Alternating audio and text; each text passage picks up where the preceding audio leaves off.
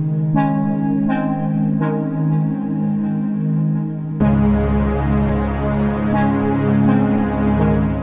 folks, this is Daniel once again. I just want to thank Elissa Ministries for allowing me to speak once again, and it's a great honor and privilege. Glory to God.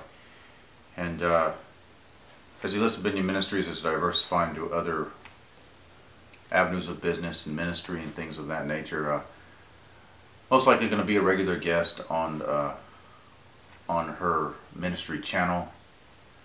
The bottom line is, I want to give glory to God, our Lord and Savior Jesus Christ, who is the only one that can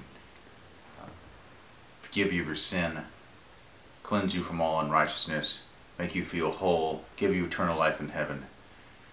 I just want to articulate and encourage all the things about the perfect Word of God, the Bible, and all that God is. God is many things. And as I was talking about last week, love.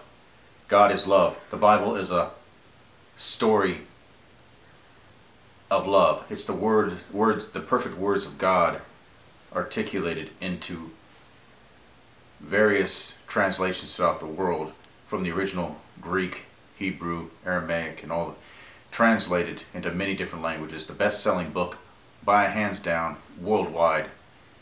The absolute perfect Word of God. And it has guided and been a light and a beacon throughout numerous multiple generations. And love is the only true force and affiliation and feeling that really connects human beings together. Without love, you feel empty inside. You feel depressed, or you feel like an empty shell. And the only thing that can fill that hole in your heart, that hole in your being, is the love of God. And we reviewed last week about the four loves: the agape love, eros love, philia love, and storge. I hope I'm saying it right, my Greek friends out there. Storge love. And we talked briefly about unconditional love last week. And this is the most powerful love that anyone can ever feel in this world. Unfortunately, in my experience, and you read the media, you look at worldwide events, and you say, wow, where is the love in this world? Why are people hating? Why are people doing horrible atrocities to their fellow human beings? Why? Well, they just are not exercising the love of God. They haven't experienced it, or maybe if they have experienced it, they're denying the love of God. And the love of God, one of its very huge elements, is peace, being peaceful to other people. And Jesus, as you may have already heard or know, he demonstrated the greatest amount of unconditional love you could ever have in this life, was the self-sacrificing love and expecting nothing in return. And he died on the cross and rose on the third day to give all who believe eternal life. And the Bible says those that do not believe, according to the Bible, their only alternative is to burn in hell forever and ever and ever. We don't want to think about hell. We don't want to speak about hell. But hell is a real place. Heaven is a real place. This life is temporary. And when people get older, when they get into their 60s and 70s, they look back on their life, they're realizing time is short. And I realize time is short, as I'm nearly 40 years old. Time is short. And when this world needs a lot more agape love. And I don't know if any of you read the last one, 1 Corinthians chapter 13, love is patient, love is kind, love does not keep any record of wrong, and on in that amazing Word of God, 1 Corinthians chapter 13, that talks about the love of God. That is what God's love is, and that's demonstrated through the power of the Holy Spirit. The Holy Spirit is left behind when Jesus went into heaven to be at the right hand of God. And he's going to come back one day. But before he comes back to rule and to reign and to take up his church, the Holy Spirit is left behind to give witness of Jesus' amazing works and miracles and around the world. And that is the unconditional love that we have I know that a lot of you think, wow, this is wild and woolly and crazy, and unconditional love, does it exist? Yes, it does exist, but I know in a lot of the world today, we focus on the eros love, the sexual love, the most rawest form of love, which is all physical contact. There's a time and a place for that love, that sexual love, but it's so focused on through pornography and lust and perversion and distractions that people have on this concept of, oh, if I love somebody, I might as well have sex with that person or get some sort of sexual act with them.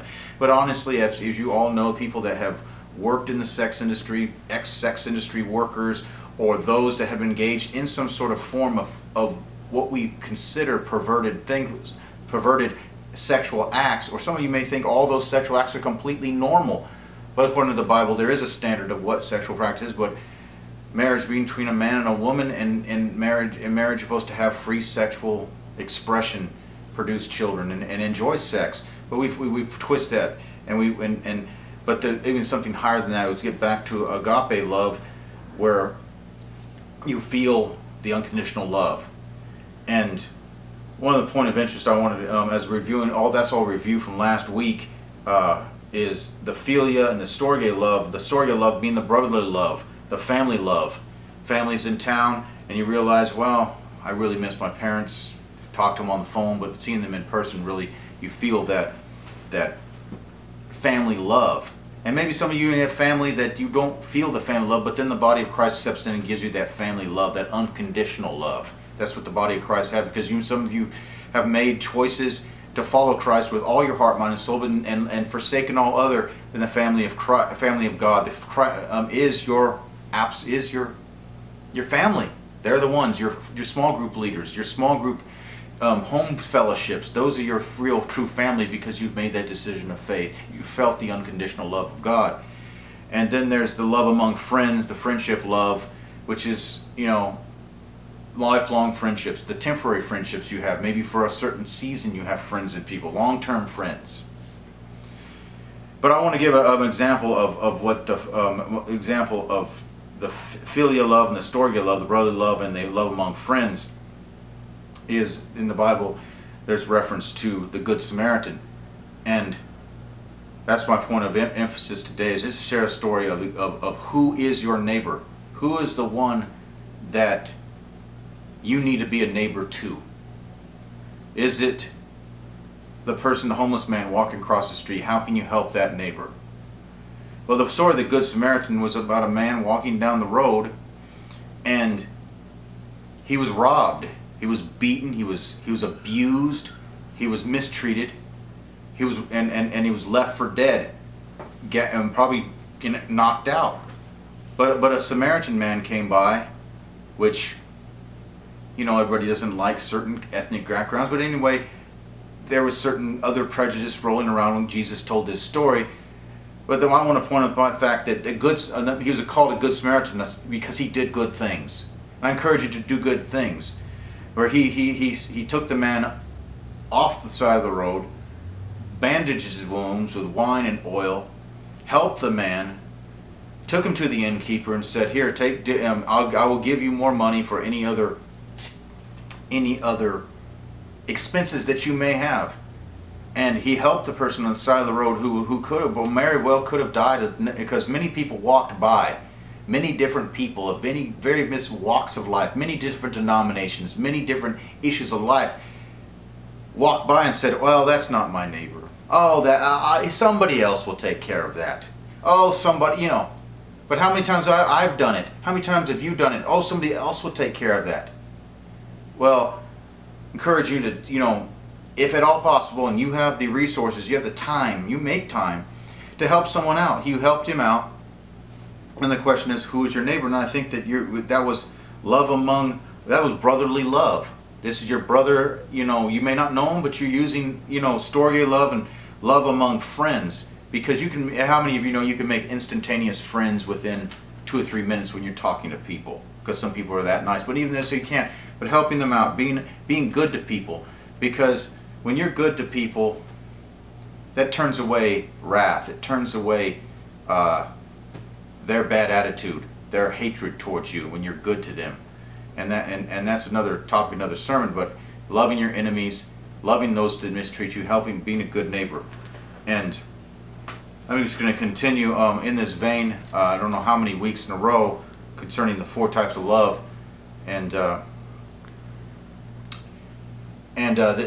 trust that this encourages you. Now, if you're in a position where you would like to accept Jesus Christ as your Lord and Savior, for those of you that are lost, don't realize where you're going, you're fumbling through life, going through issues with family, friends, neighbors, co-workers, and you realize the love of God has penetrated your heart, well, I would like you to pray with me.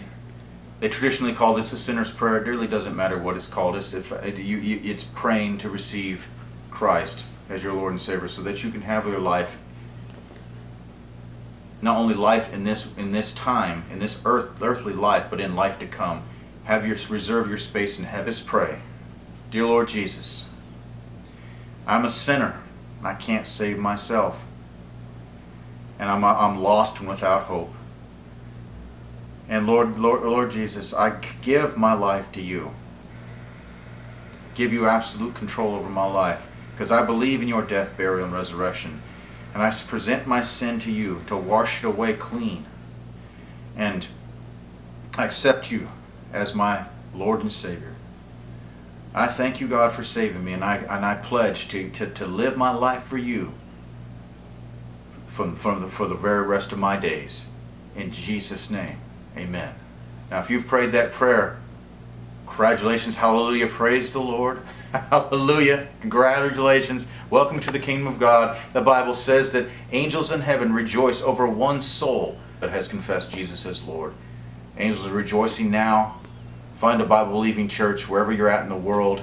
If you can't find a Bible-believing church, found the fellowship that you're with, the home Bible study, finding them online, getting encouragement and being connected with video conference if at all possible. Be blessed. Until I see you again, I'm Daniel, and a wonderful day.